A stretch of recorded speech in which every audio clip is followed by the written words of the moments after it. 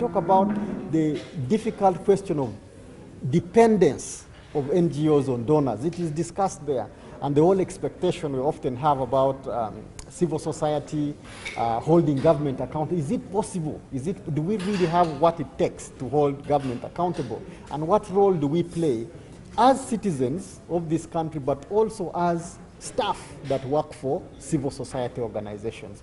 We finally talk about what is likely to shape the future of civil society dynamics as it continues to evolve.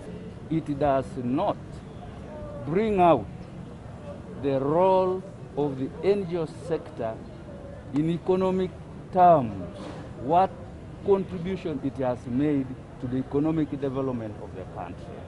That is absent. That therefore informs you that we, the managers, recognize the fact that the NGO sector has made a contribution in the economic development of this country, and we are trying to quantify that level of contribution.